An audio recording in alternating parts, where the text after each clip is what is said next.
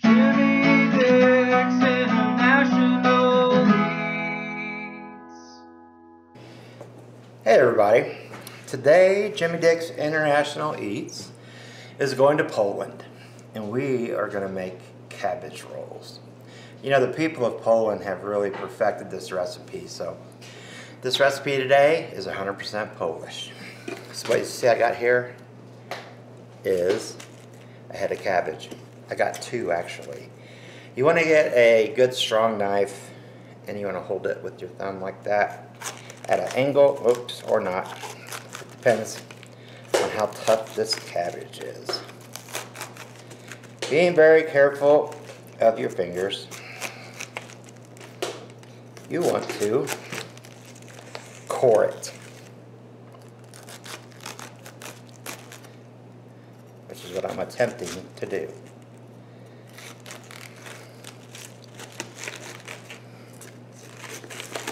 There we go. We got that out. And I'm going to core it a little bit more.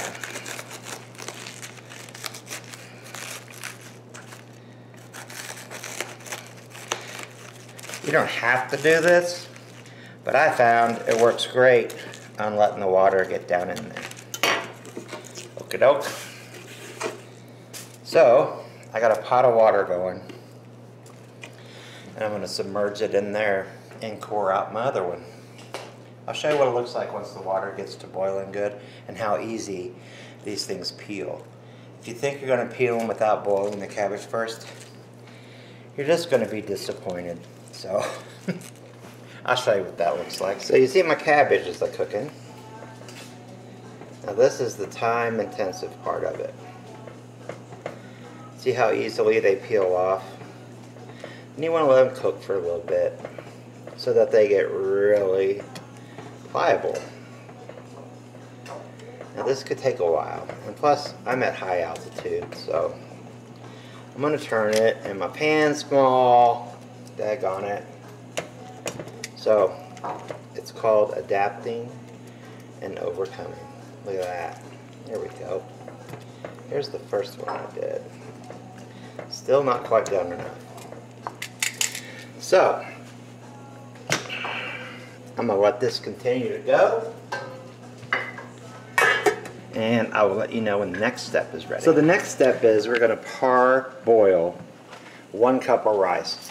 Parboil means we're going to cook it halfway through, not all the way. So this is, who cares how much water, because we're going to dump it out and rinse it anyway.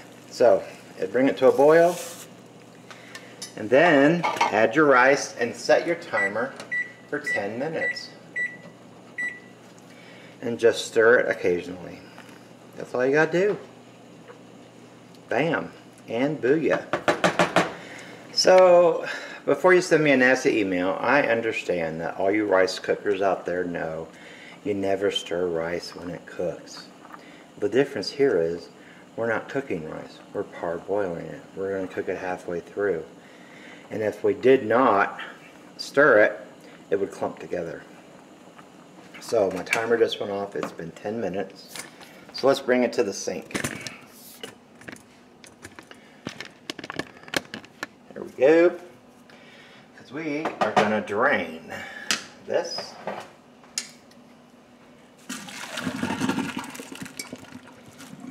Then we are going to rinse it in cold water. 2 reasons why we're doing that. First one, to stop the cooking process, and the second is to rinse off the starch so that it does not stick together. So we want to combine this in our sauce, not in our sauce, in our meat mixture, so that it can incorporate throughout. You don't want big clumps of rice. Alright, I'll check back with you shortly. So this in this pan here is 2 onions chopped up. They were very a small medium. Then I put a tablespoon of butter and about a teaspoon of oil. And I'm going to cook these slowly because I don't want them to turn black. I just want them to turn a golden brown and still be soft. We don't want them raw because who wants to chomp into a raw onion in a cabbage roll, which by the way, I'm going to try and say it in Polish what cabbage roll is. It is Goalabki. Goalabki. There you go. You learn something every day. So anyhow, that's what I'm going to do with this. I'm going to put a pinch of salt to help sweat it, but not really flavor. And once these are golden brown, I'm going to set them aside to cool.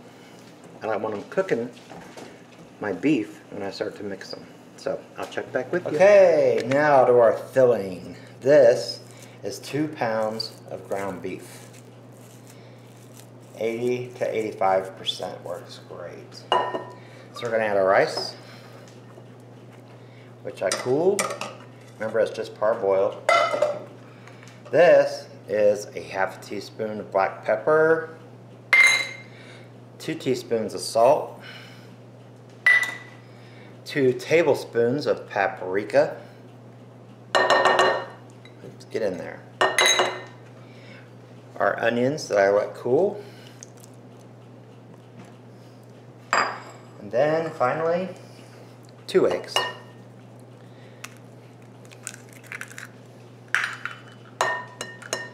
Then we're going to use our flesh mitts that God gave us, and we're going to mix it all up.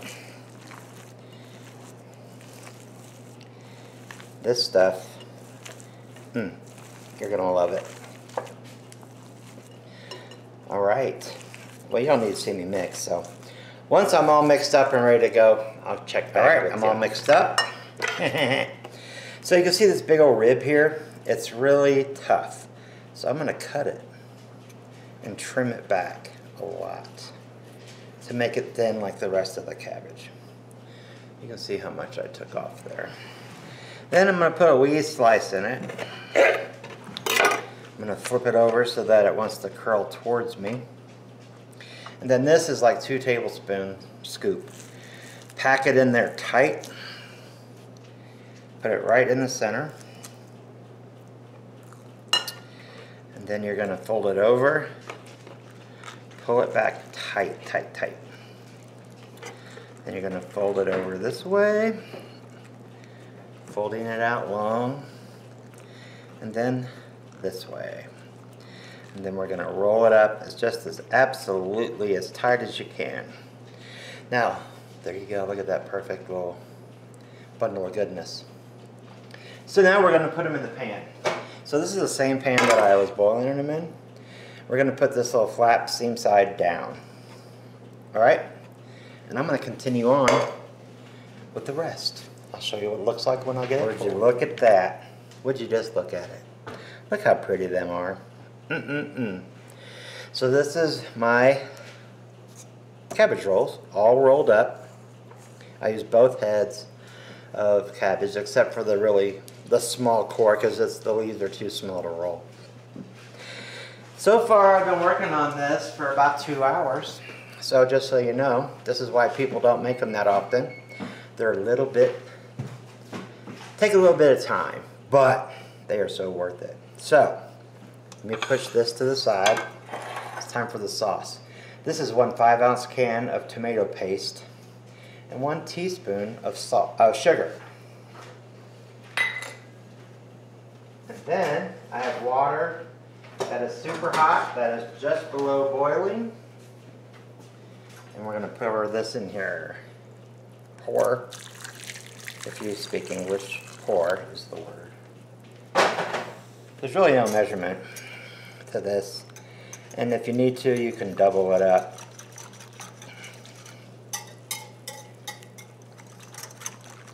You just want to make sure that it's combined. It smells good. Of course, tomato paste is very rich.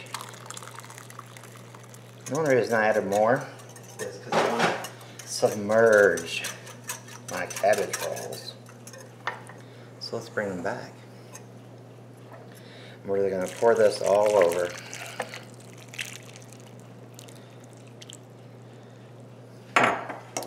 Maybe a hair more water. Not much. As I still see some on the side here. Get outside of my glass. Okay. Now they're not submerged. However, now comes my secret. Sauerkraut. So we're going to dump it in there. Once again with our fingers, we're just going to make sure and cover it all. Now I'm going to put a weight on this. Some people, they put leftover cabbage leaves on it or something else, or some, you know, you can do plates. I don't really have one that's safe for the oven because they're going to bake this actually. But you want to weigh it down. So this is just a little round stone. And I'm going to give her a little press of dew. And that'll stop them from expanding as the meat cooks and unrolling. We don't want that to happen. So I got my oven preheated to 350. I'm going to put that lid on there. And I'm going to stick them in the oven for 2 hours. And I will show you what they look like. Alright, I just took this out of the oven. Let's have a look-see, shall we? Ooh. Very, very steamy.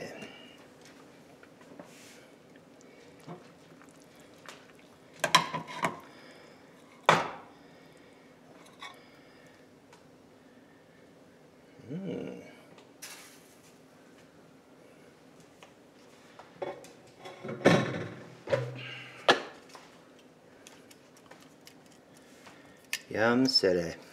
Let's take one of these. Look at that.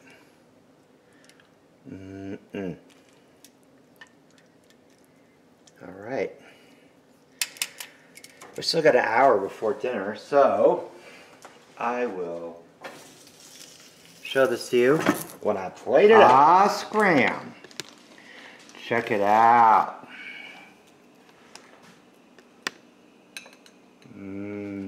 Cabbage rolls. Goalabki. Hope you give it a shot. Please try it. If you like it, say I liked it. Leave me a comment. Whatever. Peace out. Jimmy,